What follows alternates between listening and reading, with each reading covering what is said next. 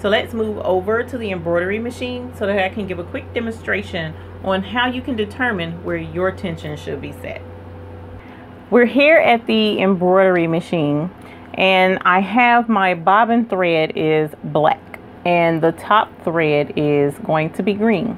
So let me move you a little closer to allow you guys to see exactly what I'm doing. Now I have my scrap piece of fabric hooped, and what I'm going to do is, if all goes well, stitch out a demonstration of what your tension and the thread is supposed to look like. Now, someone had asked another question a while back, why do I do the letter I or the lowercase letter L? And the reason why is because it is really quick, easy to stitch, and usually it's a satin stitch column that is stitched out, and that's exactly what we want. So we're going to go back to this one. Actually, let me check this one. Okay, we're going to do this one down here, and the reason why I'm picking that font, the lower left hand font, the very bottom one, is because it looks like the letters are a little bit thicker, and I want a pretty good idea for you guys of what a good satin stitch column looks like. So the letter I is pretty plain. Actually, let me delete that again, and we want a medium because I don't want to go too terribly big. And what I'm going to do is go into the layout, and I'm gonna move it over so that we can do several of these and give you, examples. Okay, so we're going to put our foot down, and we're going to go ahead and stitch this out.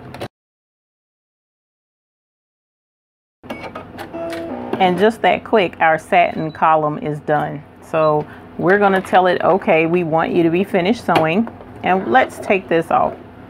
Now, as I mentioned before, my bobbin thread is black. And as you see here, you don't see any black thread at all on the front of this fabric. All right, you see a nice clean satin column. Let's look on the back.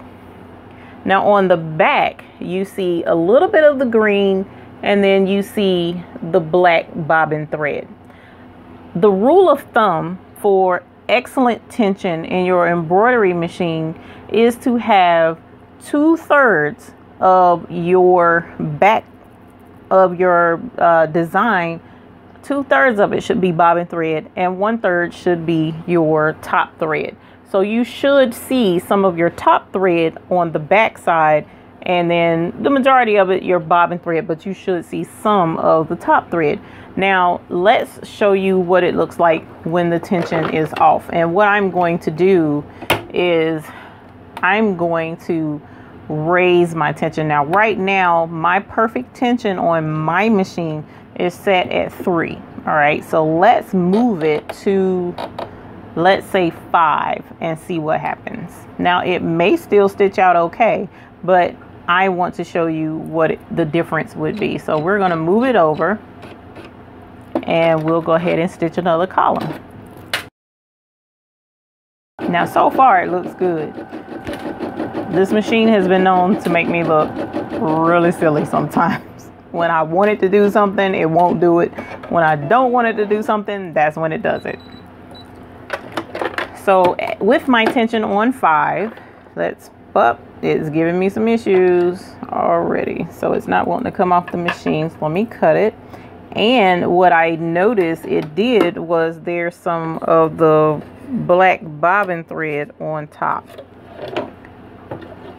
Now my machine did not like that being set on 5. Notice there's a bit of that black bobbin at the bottom. Let's look at the back. And on the back, look at the difference between the two. Look at that wide amount of the black bobbin thread and a very small amount of the top thread. That's too little of the top thread on the back. The tension is off. And the machine also told it. The machine is like, we don't like that tension, So if you have issues on your machine and the machine, you know, gives you some trouble, check your tension. You know, take a moment, at least, you know, once or twice a week to check with just this simple process. Check and see what your tension is set at. Now I'm coming in and, oh man, it grabbed up a whole bunch of thread, and of course I don't have my tweezers with me, so give me a sec, let me go get these tweezers. So I'm gonna get down in there and grab this thread and pull it out, and yeah, it got caught in there, and I'm gonna double check and make sure it didn't like tension. I'm gonna double check and make sure there are no other threads. Now generally, yes I can. I'm gonna go ahead and dust it out since I've already got it open, and because some thread did get caught in there, I want to make sure it's good and out of this whole bobbin case area. So I'm gonna give it a couple of blows just in case there's a stray thread, and blow it out so we can get good and clear. And now we're gonna put everything back.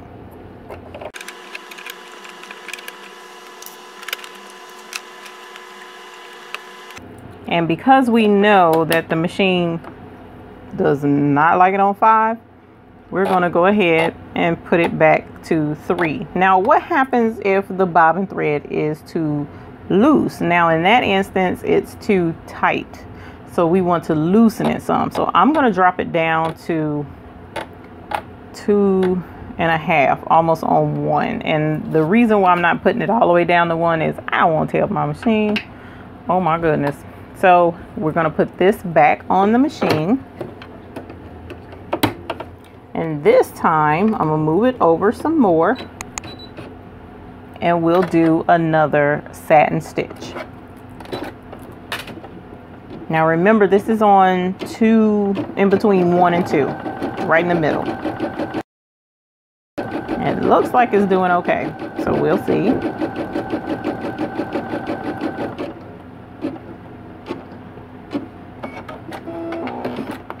All right, let's take a look. I might not have loosened it enough.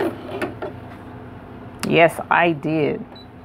All right, so now let's look at that and look at the difference. You see how there's so much more of the top thread on the back than the black bobbin thread.